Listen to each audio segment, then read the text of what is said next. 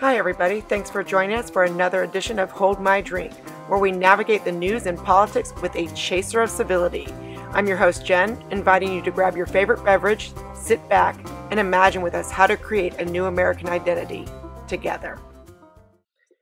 Welcome to this week's Hold My Drink. I have a follow-up with my friend Tom Eastmond, the constitutional lawyer. After our last conversation, the world seemed to turn on its head even more. I think like every 5 minutes, Tom, something happens and we miss like that 5-minute window from when we recorded to when the Capitol, there was a, call it what you will, siege, whatever. We'll talk about that. So today is our follow-up on kind of political violence and constitutionalism and from our first conversation. But as you know, before we get into all of that, the first question for you is, what are we drinking for this conversation? Today, we are drinking a virgin screwdriver. Ooh, which is also known as orange juice. I represent a citrus rancher, and he spotted me a crate of organic Valencias, and this is brilliantly good. Well, you know, I always like to surprise you as a friend of mine. So I'm drinking wine because that's what I do. But this kind of goes to our conversation. So I've got to give a little intro. This cup is from Ranger Up, which is a kind of a military outfitter type store. And the cup says, "I am comfortable with violence." Which is not really the case. And that's what we're going to talk about. Particularly, I'm very not comfortable with political violence. But I thought, you know, tongue in cheek, I would drink out of this cup for our conversation today. And that brings us to the topic. I mean, after we talked for the last podcast, the Capitol building was overrun. You have a lot of strong thoughts on that. I think that we're going to agree on some points and disagree on some others. So I really just want to start off with asking you. I know that you have some very deep thoughts on what happened. And so go, give us your view, and I'll jump in. So I will start out with a quote from Abraham Lincoln in his Lyceum address before the Civil War, the one that Disney's Great Moments with Mr. Lincoln borrows heavily from. It's the one where one of the lines is, "As a nation of free men, we must live for all time, or die by suicide."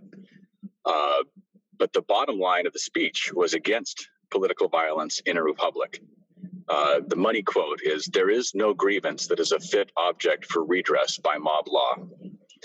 And it was interesting. In the aftermath of the riot on Capitol Hill, I was having some Facebook discussions with some liberal academics who got quite angry with the idea that political violence in a republic is always wrong. Their attitude was that, look, our causes are more inherently just than yours. And so we can't just have a rule against all political violence. Sometimes it's good. Sometimes it brings about necessary social change. But you guys, your political violence, that's always treason, sedition, and just a horrible thing. And I don't know if you want to weigh in there, but I have some strong thoughts about how suicidally stupid that idea is. I think that's where we're going to probably agree the most. Is I don't think there is a place for political violence. I think that it's a slippery slope where you allow it one place, it moves on to another place. I do have some serious problems with what happened in the Capitol, and I know that you have some issues about whether or not we call it sedition. You have some questions on whether or not Trump actually incited it, and I know those are all things that we're going to go into. So no, I would agree with you there that I don't think any political violence is ever acceptable. But before we get into the questions of sedition and incitement and whether or not Trump did this, I mean, a lot of people would say, though, this country was born, right, on political violence. I mean, we have militias to protect us from the government. So these people feeling that the government had failed them, and again, these aren't things I agree with, but were they acting out in the American spirit, could you say? So I have some long-distant cousins who were standing on Lexington Green, the Parkers. In fact, most of the people on Lexington Green were cousins with each other. It was a very family thing.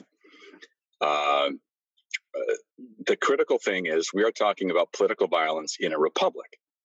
Now, Sam Adams, who was probably the most firebrand of the New England founders, his brother John Adams was always having to rein him in. It was interesting. Once independence was won, once the colonies had become independent states, there was what was called the Shays Rebellion. There was a rebellion over taxes in the backcountry, and Sam Adams wanted to hang everybody after Washington put the rebellion down. He said that, look, treason in a monarchy is one thing. You know, a monarch can admit of forgiving traitors because they don't really have any choice. But in a republic, you know, it's unacceptable. As it turned out, Washington didn't actually hang people. He figures that probably would be pouring gasoline on, or whatever the equivalent of gasoline in the 18th century was, on the fire. But that's the distinction. The Declaration of Independence says that, you know, prudence indeed will dictate the government's long established should not be changed for light or transient causes. But when a long train of abuses and usurpations pursuing invariably the same object, this is from memory, so I may miss a word here. Oh my gosh, I can't even believe that you're saying this from memory. Keep going. Sorry, don't mean to interrupt.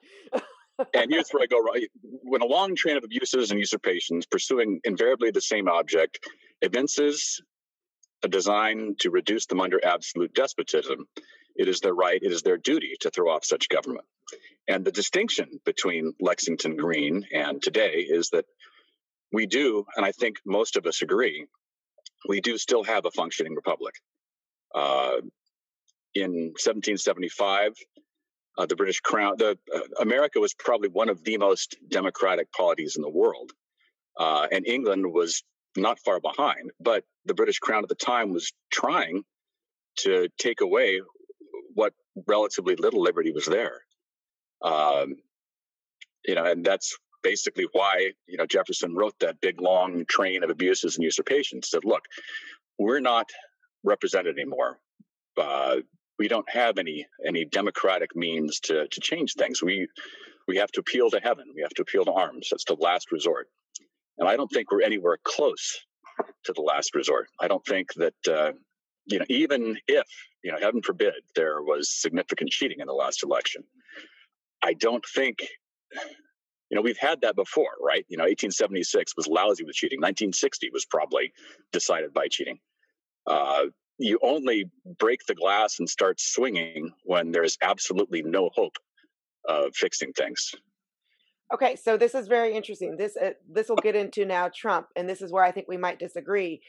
I believe that Trump's rhetoric, while it might not have been, you know, we can argue whether or not it actually incited it, his rhetoric left people to think that we are at that stage. There is nothing left. If we do not go and fight, if we do not stand up for what's right, we're done.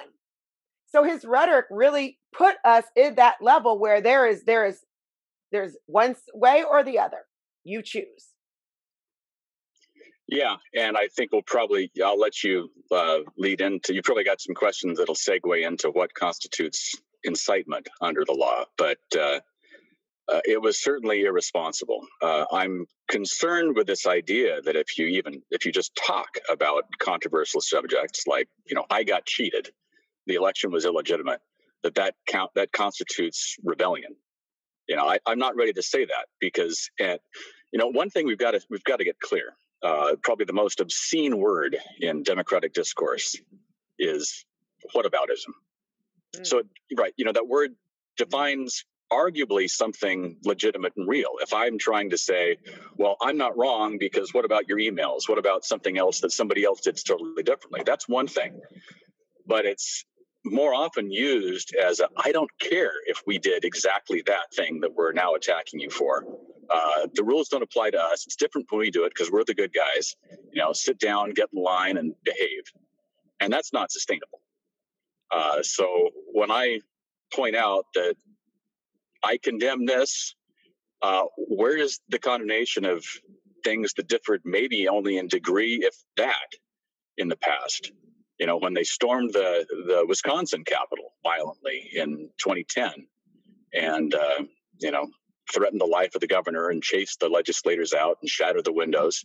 Nancy Pelosi said that was a beautiful example of democracy. I can't remember her exact words, but that's literally the words to the effect. We can't take this idea that we can sort of fudge around the edge of political violence, but the other side can't. And I'm not drawing an exact equivalence. I think, as we talked about last time with the issue of qualified immunity, the important issue is, how close the similarity between two precedents do we require before we think they have the same principle? Well, I mean, I think for me, though, again, this is where we agree. I do not think that the violence that we've seen over this past year was acceptable.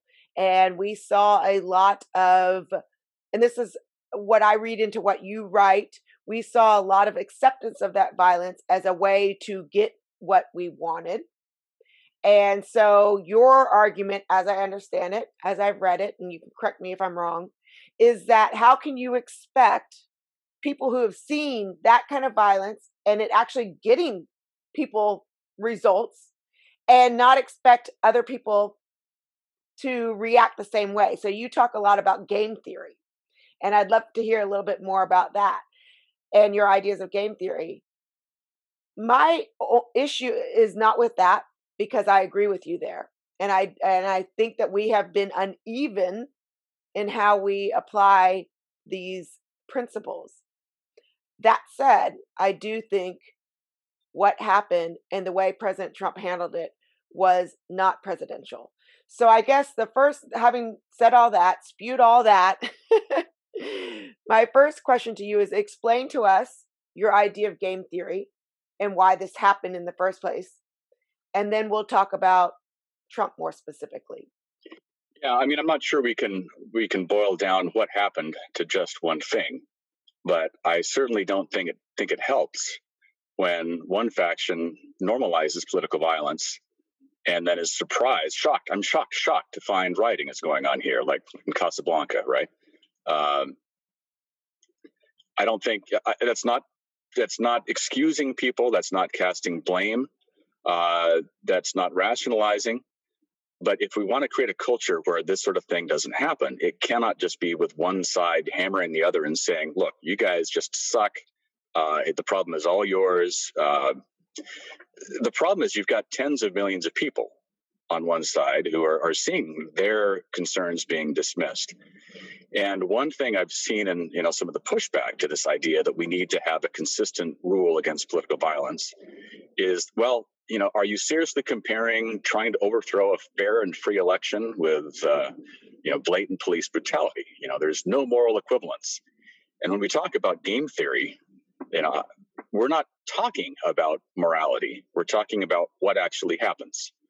I've got a piece I'm working on which admits guiltily to wasting way too much time on computer games, way past the time when I was too old for that, like Civilization or Europa Universalis.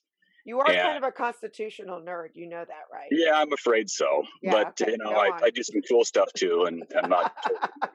The idea is, in these games, there's usually some measure of social cohesion. If you get your little sim citizens mad enough, they're going to rebel, or your tax collections go down, your policing costs go up, and you got to deal with that. You can either move some more soldiers into the city and, they can suppress your rebellions by force, or you can throw the Sims a bone and make them feel happy. The point is, it doesn't matter if their grievances are moral. What happens is their perception. And if we make an exception to this rule, no political violence in a republic, the problem is you don't get to decide what your other side thinks is just enough to warrant resorting to emergency measures like political violence. If you say, well, you can only use political violence in a just cause, like mine, the other side's going to say, well, mine's just. So why should I not start? The only way this works, both of us in a democracy have made a bargain that we're going to settle our disagreements peacefully, even though we know sometimes we'll lose, even sometimes about things that we really care about. Because, as I say, the transaction costs of having to settle all of our disputes by shooting each other, that's a lot higher than losing once in a while. We don't want that. We can't have that. Otherwise, we won't have a republic. So, okay, I love the idea of the social contract, and I get that. And I get that we have decided in a social contract to come together, you know, held by the Constitution with our differences, knowing that we're not always, one side's sometimes going to be the winner, the other side, we're not always going to be 100% pleased. And that's part of the social contract, so that we live here together. We live here in somewhat harmony. But could you say, with the Black Lives Matter and the violence that we saw this summer, if they argued that the social contract with them had been broken, would that be a legitimate reason for them to use violence, considering that whoever was part of the Black Lives Matter movement did not feel that they were involved in the social contract from the beginning? That's probably their strongest argument, right? But then at the same time, they've lost the standing to object to other people's violence who also think that the contract no longer applies. You can think that if you think, obviously, that elections are corrupt, that what they call the uniparty, the powers that be, will do whatever it takes to keep a, quote, fascist dictator out of the White House, then, well, you're not in a republic either. This is definitely a in case of fire, break glass. Mm-hmm. And I'm not sure what I could say to people to convince them that the ordinary avenues of politics are completely hopeless. We've seen a dramatic decline, although most people don't know this because it may not make. It doesn't serve agendas to report this accurately, but the rate of police shootings and also the disproportion of police shootings between whites and African Americans has dropped dramatically since the 70s. There's a sense that you can't acknowledge progress, otherwise you're minimizing or defending what injustice still remains. But I am nerdy, or maybe even pathological about truth, and I like to know what is. And if you really drill down into the evidence and follow it where it leads, it's very hard to make the case that there are no remedies at all for police brutality. There are definitely some changes that we need to make. And it's funny, a bunch of the libertarian nerds were screaming about that long before Black Lives Matter was even a thing. There's some mechanisms in our government that allow police to get away with abuse way too often. And there's some practical ways we can do that. The downside of the Black Lives Matter movement, which is basically to say that America is flawed and irredeemable from the beginning, I think that winds up maybe doing more harm than not, because the single biggest driver of police shootings is violent crime. There are not that many police shootings in places that there is not much violent crime, if only because there isn't that much policing there. And if you drive the crime rate back up by alienation, by handicapping the legitimate activities of police, then you're going to get more people killed, and not just by criminals killing each other, but by the police. We have this sort of moral way of looking at the world where we don't look at the bottom line, and it just leads. And I wrote something about California high-speed rail and how that's a function of that same thing the other day. We don't look at the details. We look at our moral feelings, and then we ignore everything else. And it sometimes makes us do really stupid things. On that point, I am going to agree with you. And, I think talking about the police brutality is a whole nother podcast. But I do feel that we have gotten away from a lot of truth with regards to that. And one of the things, so bringing it back though to the Capitol incident, one of the things that I had the biggest problem with was we immediately went to race. So it wasn't, or a lot of social media, a lot of media immediately went to race. If this was Black Lives Matter that was storming the Capitol, the response would have been different.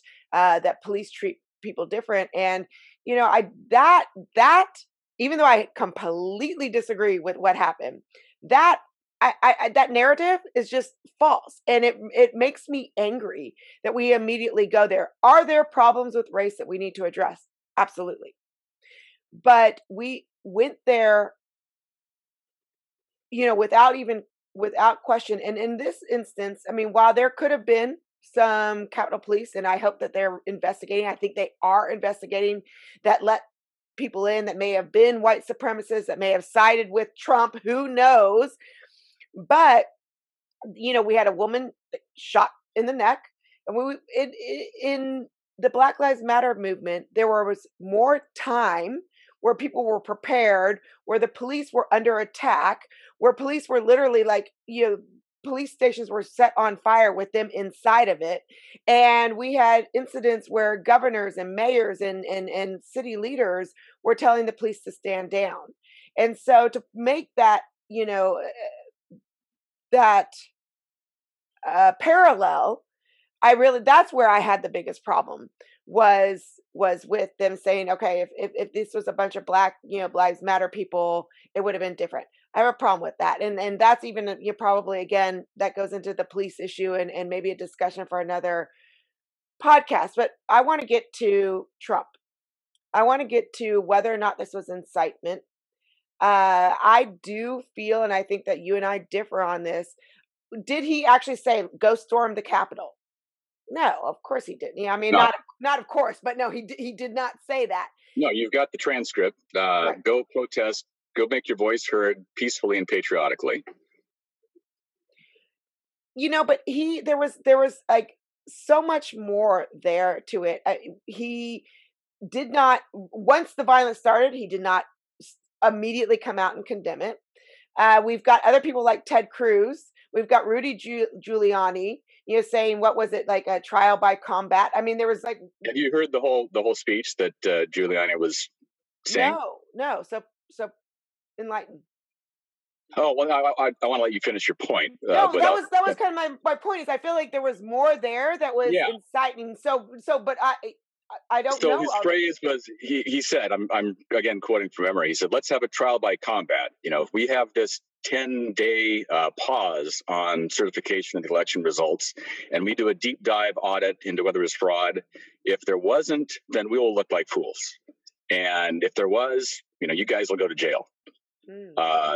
That's what was immediately surrounding the quote trial by combat. And it would take, I think it's a stretch to say, let's go out and fight it out in the Capitol floor. I think the trial by combat was meant as a trial by reputation. So again, then you get into questions of negligence and, what's foreseeable for people to hear. But he definitely wasn't explicitly calling for, quote, imminent lawless action, which is what we'll be talking about as we get further into the law of incitement. Right. Well, tell me more about that. Let's go there now. Let's get into the law of incitement. I thank you for clarifying that, because of course the media only said trial by combat, right? I mean, it doesn't serve their purpose to give the whole the whole transcript. My rule with these people is direct quotes with at least 5 sentences on either side, or it didn't happen. Oh, I like that. Direct quote. I'm going to quote you on that. Direct quotes with at least 5 sentences on either side, or it didn't happen. Right. Brilliant. I like that.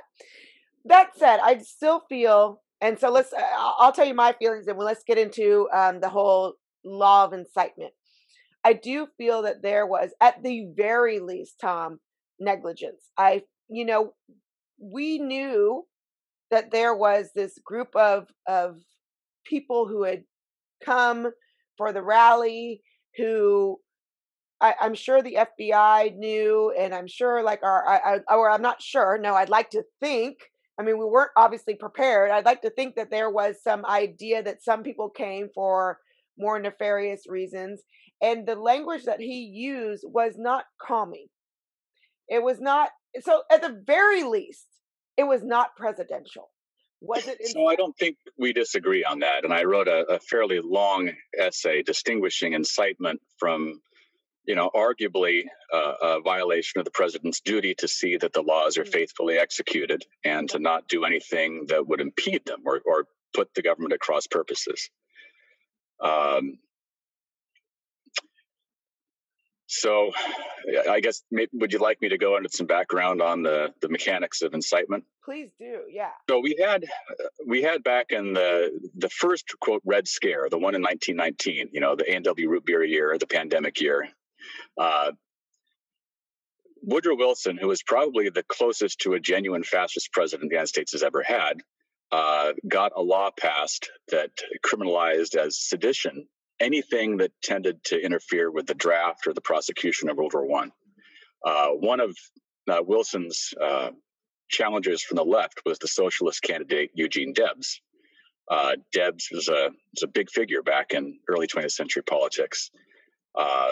He gave a speech opposing the draft. Wilson threw him in jail for sedition. He ran his presidential campaign from prison.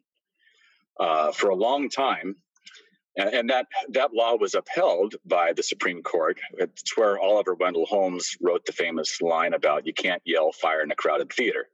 It's kind of a commonplace by Facebook lawyers across the fruited plain, and they don't know necessarily that decision in which it appeared was overruled in 1969. Back before 69, incitement was a lot looser. If you said something that stirreth up the people, as the King James Bible records the crowd saying of Jesus once, you could be punished for it.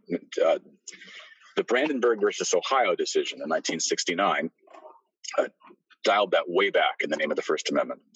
In order to be incitement, to be criminal, your speech needs to be intentionally directed to causing imminent lawless action. What's called mere advocacy isn't enough. If you say, I think, the United States is illegitimate from the beginning and we need a revolution by any means necessary, you can't go to jail. That's perfectly legitimate. I think you're wrong, and we'll have some more talk about that. But you cannot be prosecuted or punished or sanctioned at all for that. If you say to somebody, okay, Bob, you go down to the courthouse and break the window. Fred, you toss a Molotov cocktail in. And if you know that they're both going to do it, or if you really expect them to do it, then that's getting close to where you can be hauled off to the pokey. In this case, for Trump to have committed legal incitement, this dog whistle business doesn't work. You need direct advocacy of imminent lawless action. You might have had imminent lawless action. It might have been reasonably foreseeable that this crowd would go down to the Capitol and somebody would do something illegal at least. But unless Trump said, go down and storm the Capitol and take the legislature prisoner and keep me the president, it would not be legal incitement.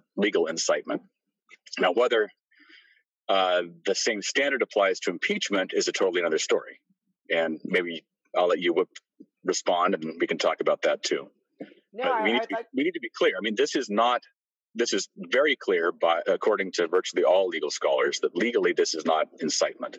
It may be the colloquial meaning of incitement, but as far as the actual crime, it's not.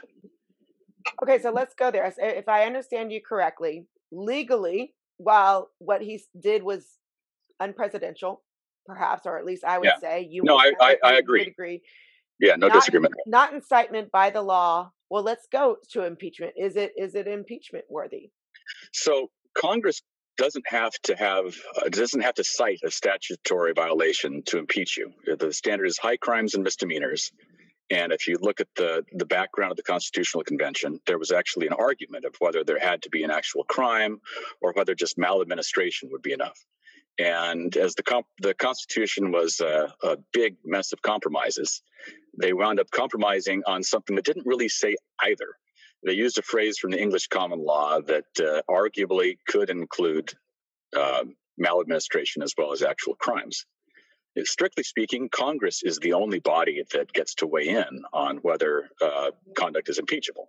Courts don't get to say anything about it. It's a separation of powers issue. Congress could say that I just don't like the way you look.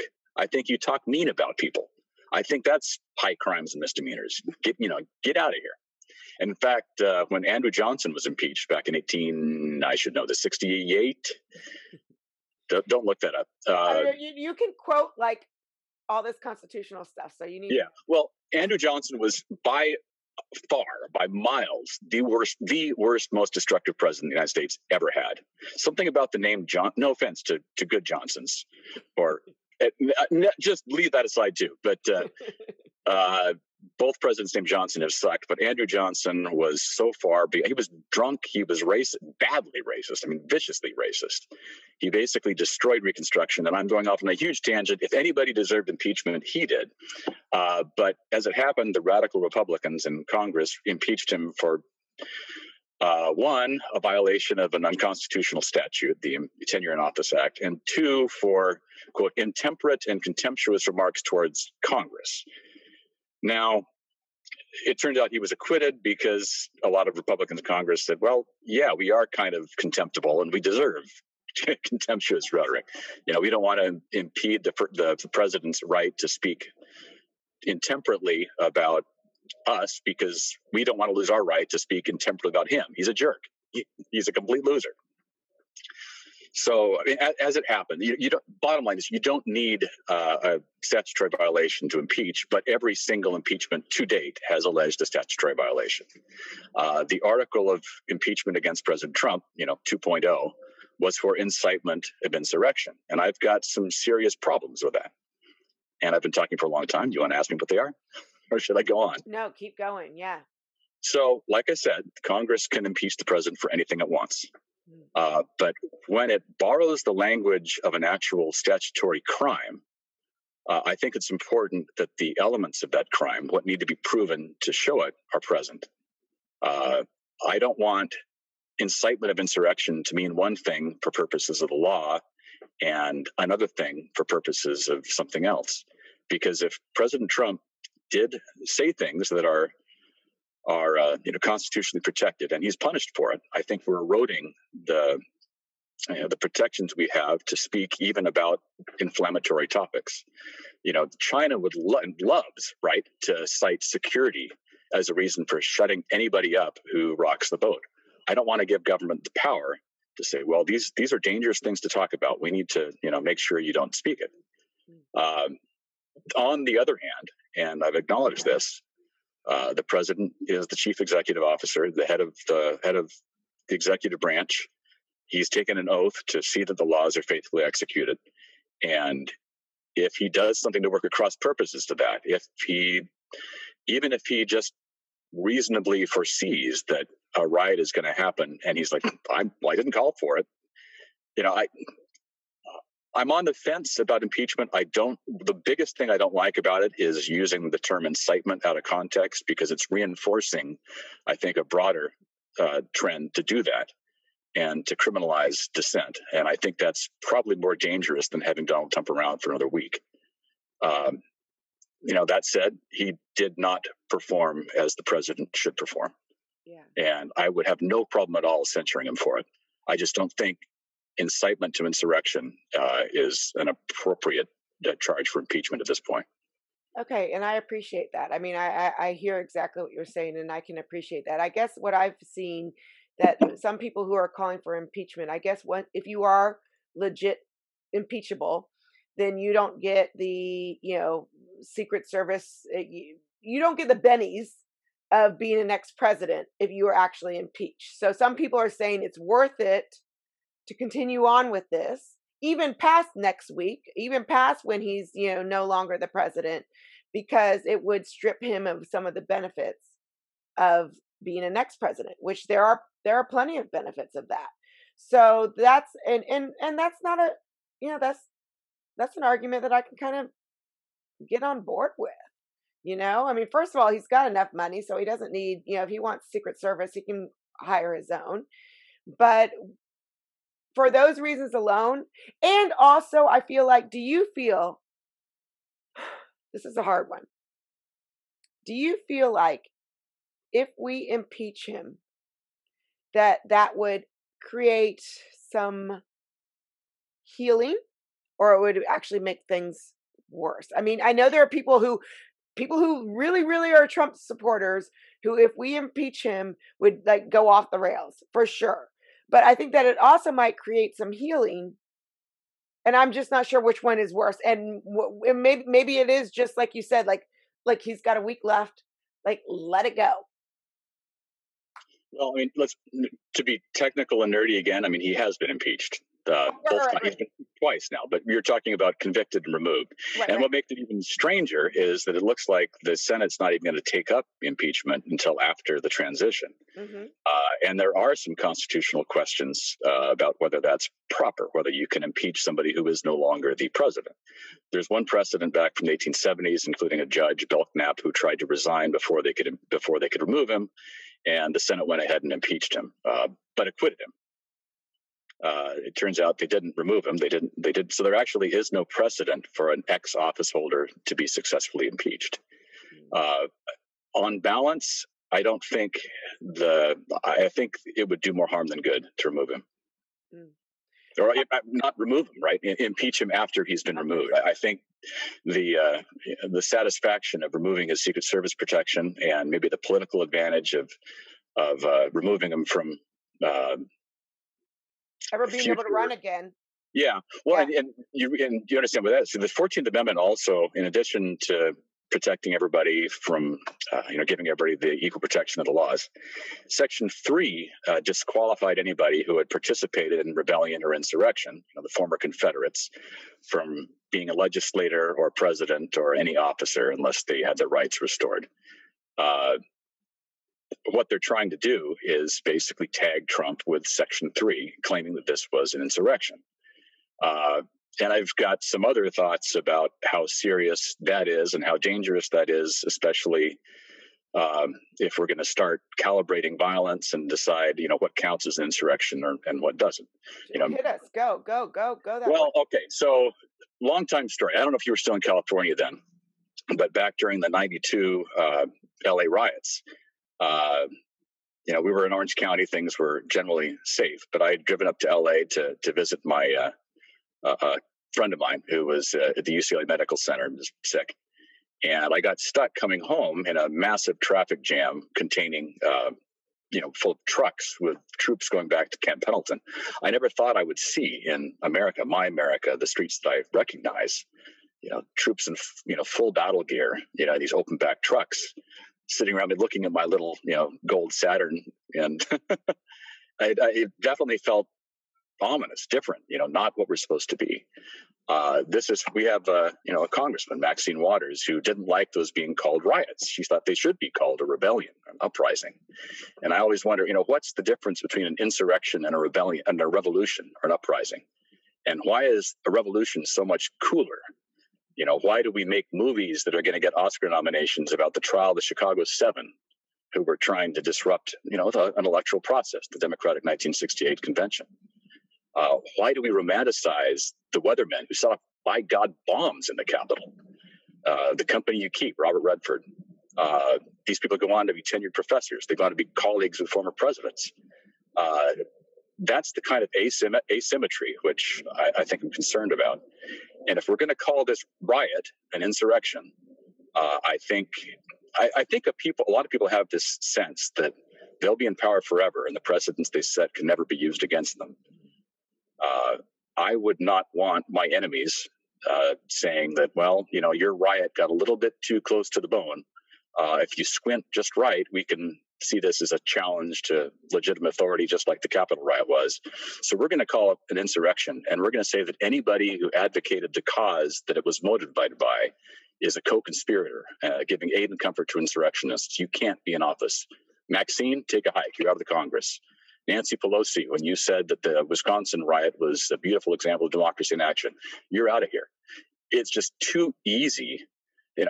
I am, again, a fanatic about keeping the channels of communication and truth clear.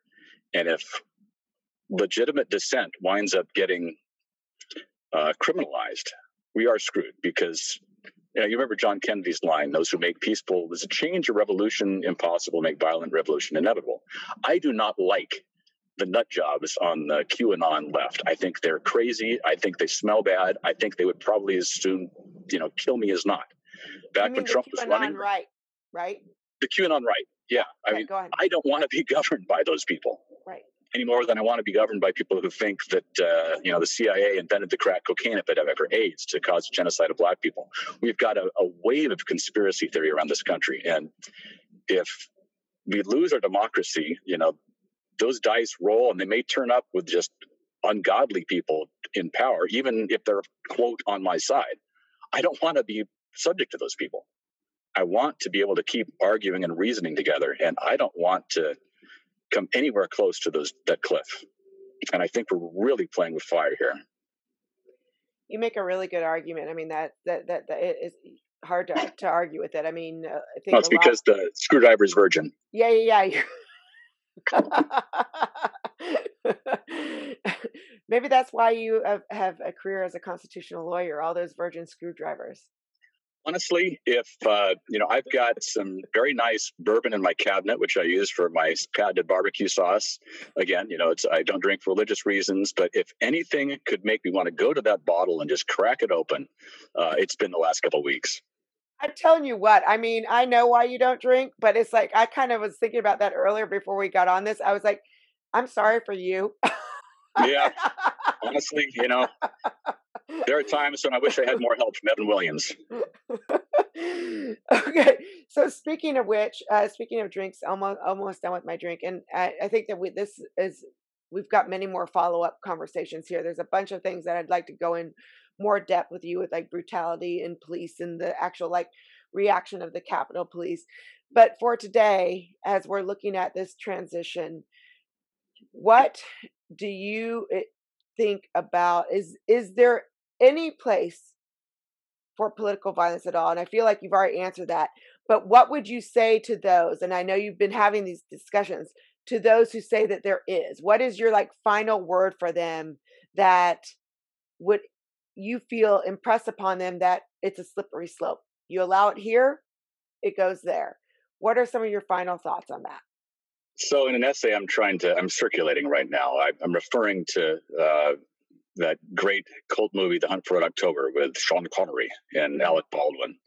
And, you've seen it, I hope?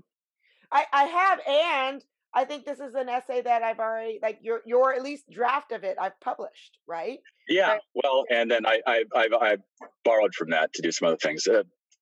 Random trivia. Fred Thompson, the Russians don't take a dump, sir, without making a plan. I got to throw him out at second base once at a Senate intern softball game. It was a good sport. But he says there's a KGB spy trying to blow up the missile room of the defecting Russian submarine to keep it from falling into the Americans' hands, and he's out there trying to launch the motor to melt the whole ship. And Sean Connery's telling Alec Baldwin, be careful what you shoot at. Some things here don't react well to bullets. And so Alec Baldwin goes in. The other guy just blazes away randomly at him. And he dives for cover. I have to be careful what I shoot at.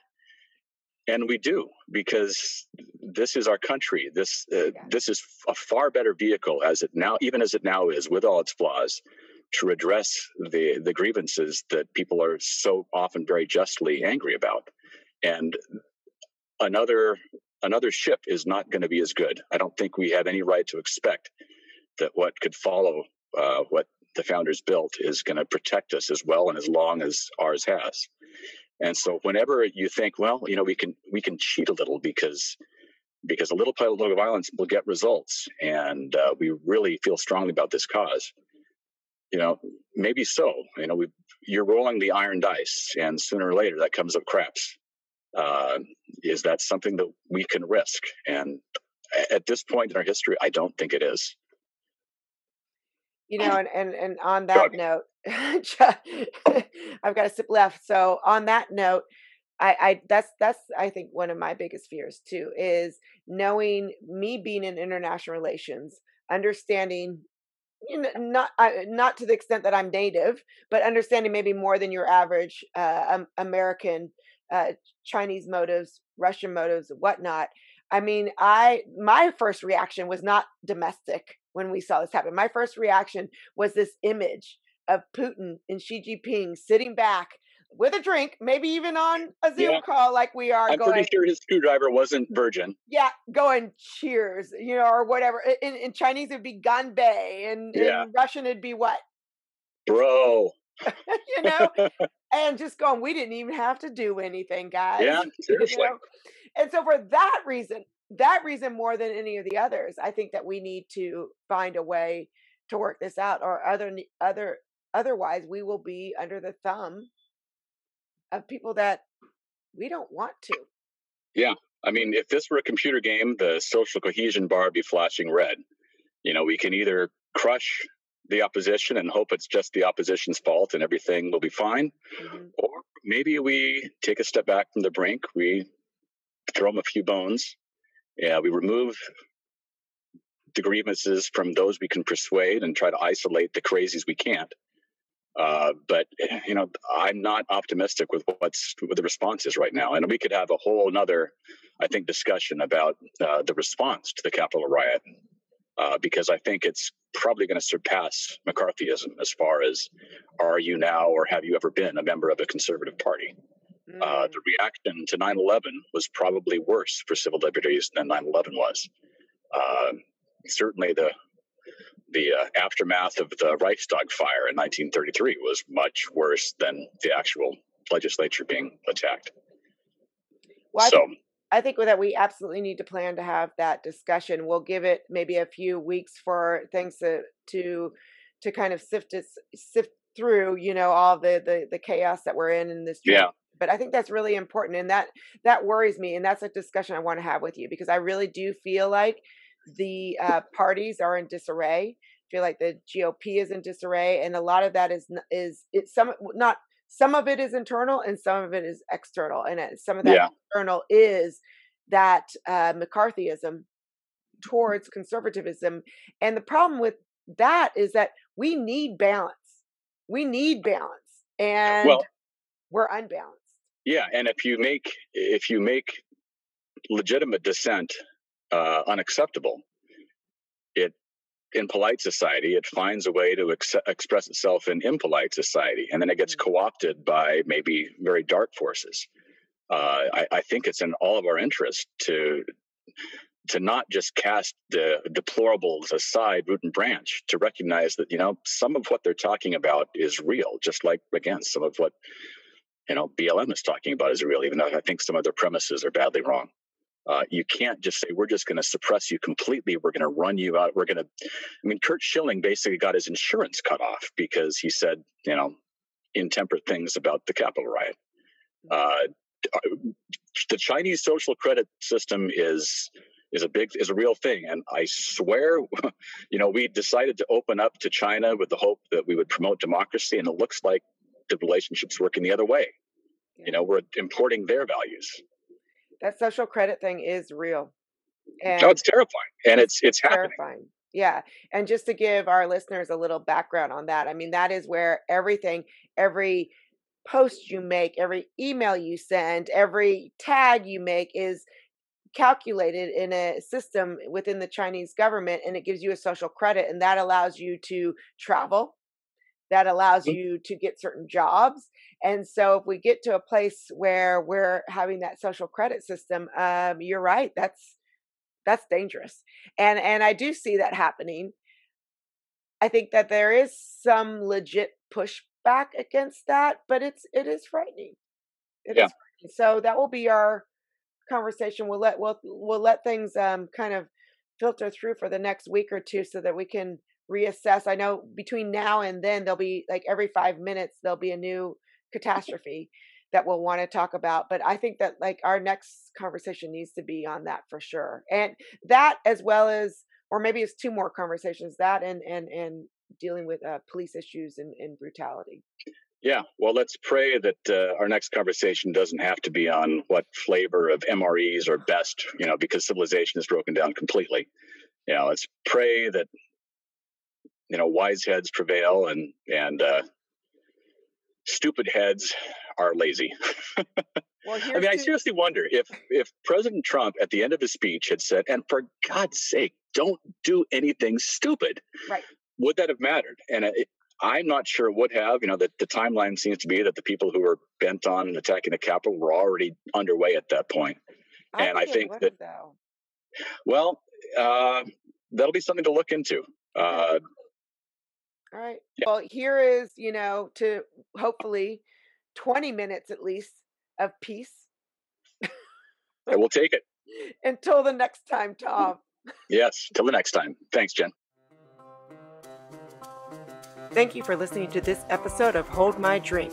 Like or subscribe to the show and check out the show notes for links to source material and to our website where you can find what each of us is reading every week, different news with different views.